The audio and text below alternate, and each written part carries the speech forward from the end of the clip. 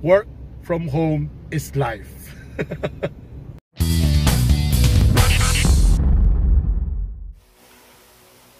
Hello mga chocolates, welcome to ChockTalks.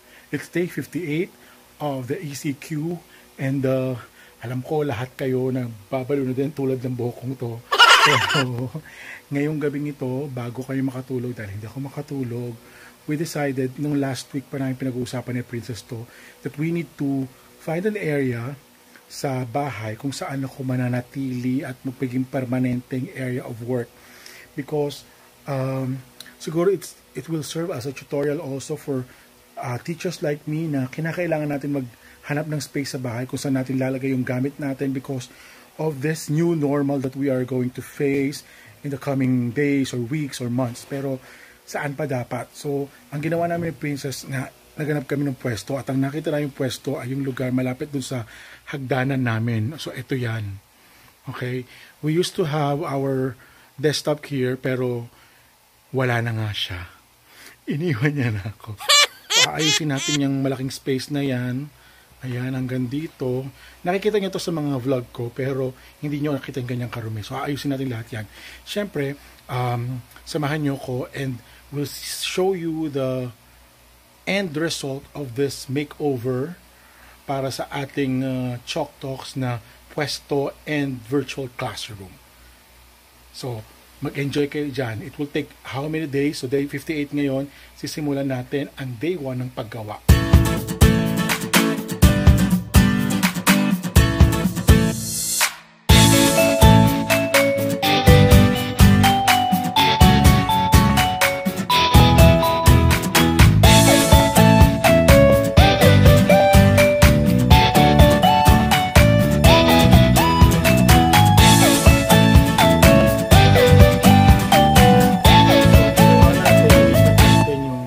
Desktop table dito sa may ilalim ng hagdan. Marami pa tayong gagawin kasi dahil ko pang kalat na nandito. Meron pa akong picture dito. So yan, ayusin natin yan hanggang dito sa baba. Na meron ako saksakan dito kaya very good. So ito rin magiging natin, pwesto natin. At ito yung magiging background natin. So lalagyan natin to ng bagong kulay pareho. Okay, may upuan na tayo dito, tapos meron tayong table doon, ayusin natin para may lagyan tayo ng mga gamit. Okay, so yan, next stage. So sa part na to, dinicide namin ni Princess na ilipat yung table, parang gusto namin ilipat yung pwesto kung saan ako mas magiging komportable at para mas maging maluwag siya. So far, na-move na namin yung cabinet, tinakpan ko ng tarpaulin para lang sa mga alikabok.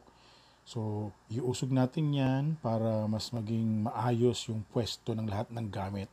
So guys, we are on our day 3 of fixing my work place, or should I say, yung workstation ko sa bahay. And nakabili na ako ng mga pampintura. Ayan, kasama pure gold. Nakabili ko ng pintura for 530 pesos. Tapos yung roller, yung brush, yung ano ba yan, nilalagyan ng pintura. So pinili kong kulay ay gray. So kung ano magiging itsura niyan, ipapakita ko sa inyo once magsimula tayong pipintura. So yan po. You need to look for a space para ikaw ay makapagtrabaho ng maayos. I'll be doing a separate vlog on how to start an online class. So once ma-set up na natin to, yun pong susunod natin i-upload. At ang goal natin is matulungan ng ating mga kapwa teachers in fixing their workstation sa bahay.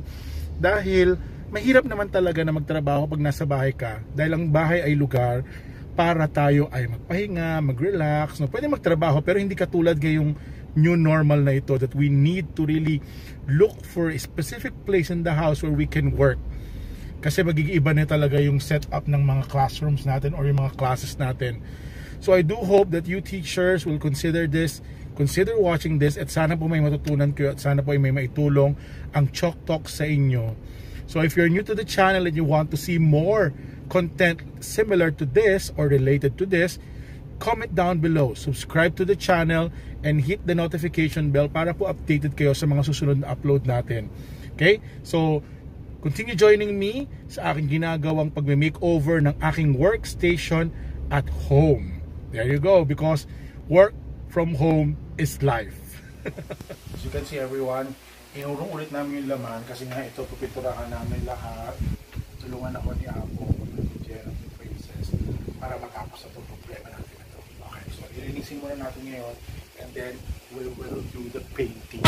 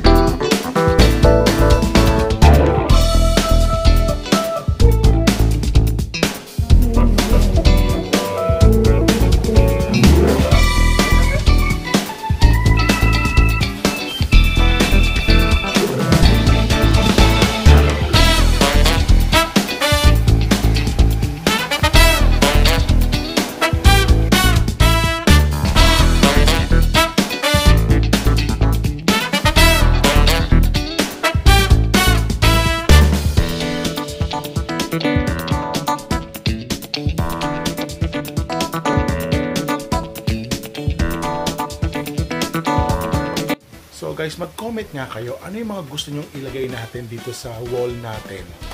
Mag-comment kayo down below, or if you want, you can message me on Instagram, ChockTalks, or on Facebook, Chock and Cabo, or ChockTalks. Kung hindi ko kayo friends sa Facebook, you can follow me social media platforms and comment ano ang gusto nyong ilagay natin sa paligid-ligid ng linga. Aside from the corkboard na naiisip ko na dyan sa gilid para paglagyan ng mga dapat nating gawin sa school, okay? Comment down below. Ngayon na, wag ka na maghintay. So guys, lampas na ng alas 12, parang alauna na yata, hindi ko na alam. Pero what do you think of the new color sa area natin? Pag-usapan natin bukas kung ano ba yung matatapos ko. Pero as you can see, wala pang decoration or anything. Pero we're able to achieve the color that we want. So thank you to Apple, shout out to you and to Jen and Cess for helping me. And set up na natin yung table bukas at yung ating work area. Tapos ang plano ko maglagay dito ng corkboards and konting frame para lang magkaroon ng konting forma pa itong area natin. Okay, hindi natin binuo yung buong bahay kasi hindi natin matatapos agad. So to all the teachers who are watching, I hope na makatulong tong vlog na to sa inyo, and yun, kasi kailangan talaga natin maghanda with this new normal that our classes will be online most of the time kung hindi pa tayo makakabalik sa mga classrooms natin or sa schools natin. So there, so tomorrow pag-usapan natin anong setup ng table, anong dapat itsura, and then sa mga susunod na vlogs, I want you to participate by telling me anong gusto niyo pag-usapan natin, okay? Kasi ang susunod nito, isa sa mga nag-comment at nag-suggest sa akin ay paano ba mag-turo online? Paano ba ako magsisimula? Kung bago akong teacher or kung dati akong teacher na hindi sanay humarap sa camera, anong pwede kong gawin? Yan ang pag-uusapan natin sa susunod. So, thank you for watching. Please like, subscribe, and hit the notification bell in this video para updated kayo sa mga susunod na episode. This is ChockTalks. Maraming salamat. Stay safe, stay home. God bless everyone.